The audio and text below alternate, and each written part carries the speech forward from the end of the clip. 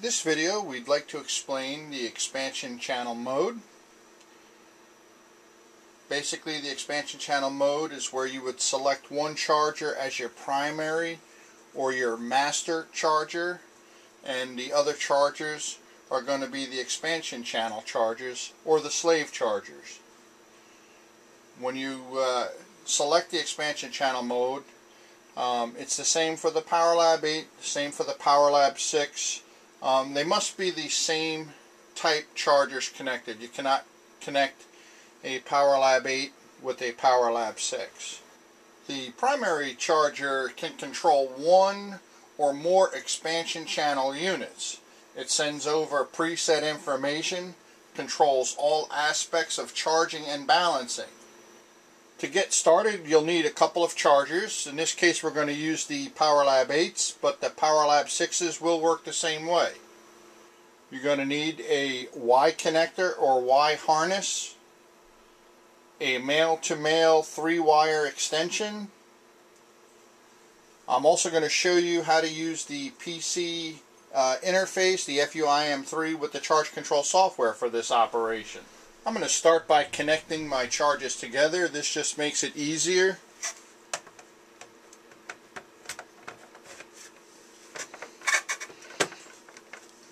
And you can actually secure them with a couple of servo screws to the two center holes here. Next, you're going to determine which charger is going to be your primary charger, which charger is going to be your expansion channel.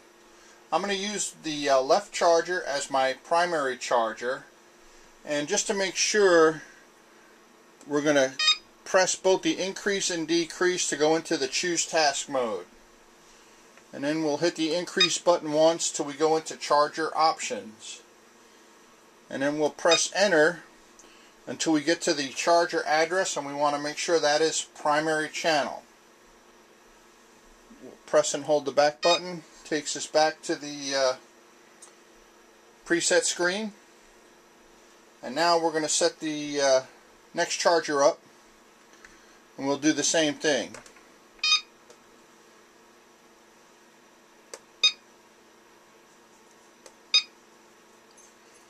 And this charger we will set for expansion channel 1.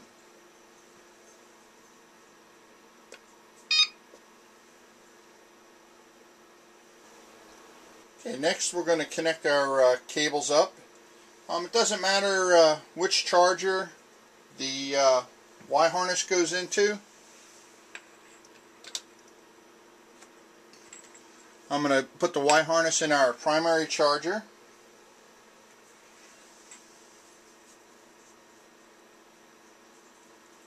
I've connected the PC interface.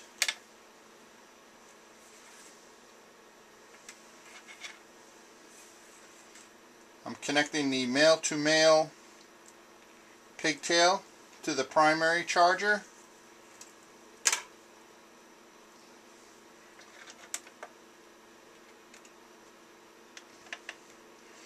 And now to the expansion channel. As you can see, the display switches over to expansion channel number 1 for the expansion channel charger. And I do apologize for my display, but it's extremely bright and it doesn't show up too well on the video.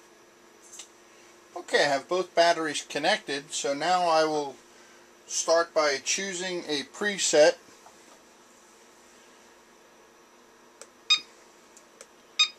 And I'm going to select a LiPo generic accurate charge preset.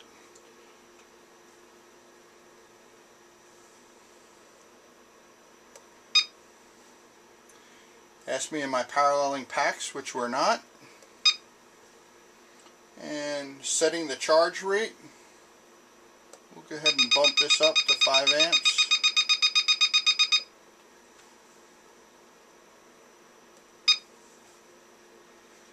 Discharge rate will leave the same. And we're going to select just a charge only. We are using banana jacks. We're going to verify the chemistry. And now both chargers are charging using the preset that we've edited on the primary charger. Okay, one thing you'll notice is as I scroll through the different screens, it'll show you for both chargers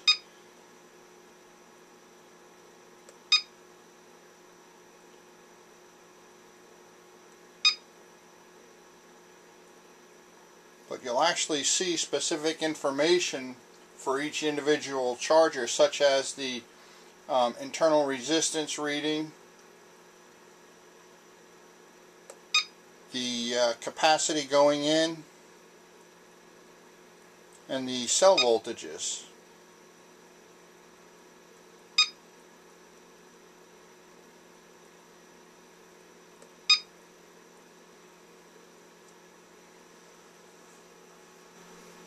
Okay, next I'm going to show you how to start a charge using the charge control software, and this should give you a better understanding as you'll be able to see the screen. Okay, so we have our chargers connected, we have our primary and our expansion channel selected, we have our batteries connected. So now what we'll do is we'll choose a preset and we'll edit it and we'll start the charge.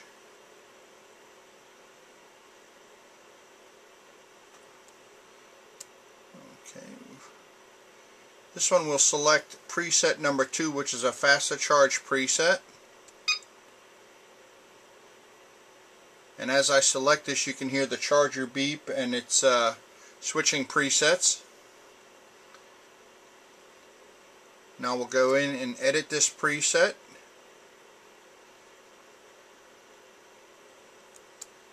And I'm going to adjust the charge rate.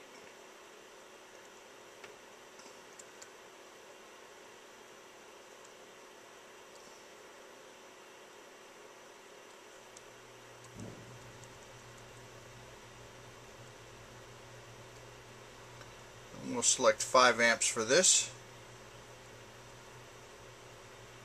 Okay, after you make the change, you must update the charger.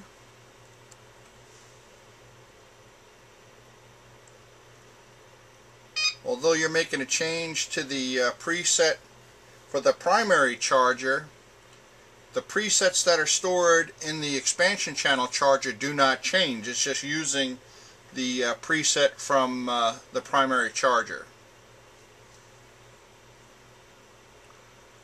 We'll go back to the cells tab.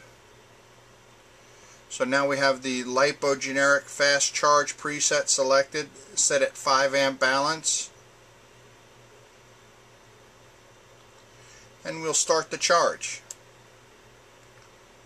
We have our box for used bananas checked.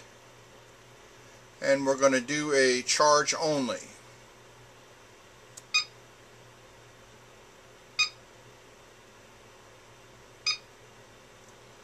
Again, we'll verify chemistry.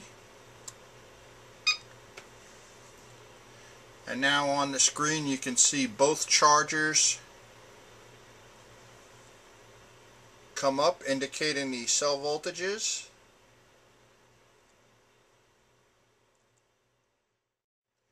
When using the expansion channel mode, the only restriction is the batteries must be of the same chemistry.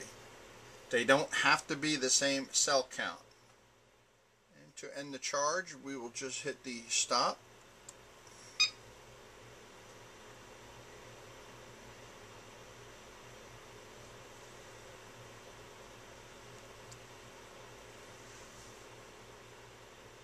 And that will wrap this video up. Thank you.